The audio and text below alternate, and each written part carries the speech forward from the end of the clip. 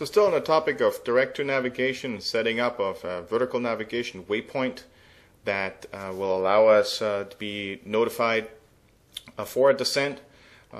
Again, for the direct to button, we can set the vertical navigation up to any altitude we choose, essentially that makes sense for us to descend towards, and an offset, like in this case 4 miles prior to the airport.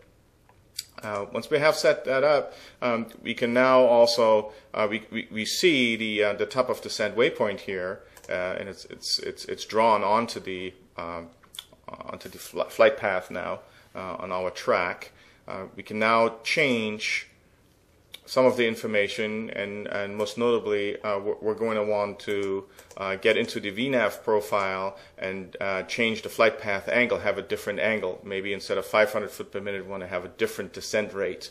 And as we do that, as we change that, the foot per minute here changes. So it's either going to be a more shallow descent or a steeper descent, then essentially moving the actual waypoint as well, the descent waypoint that we have set.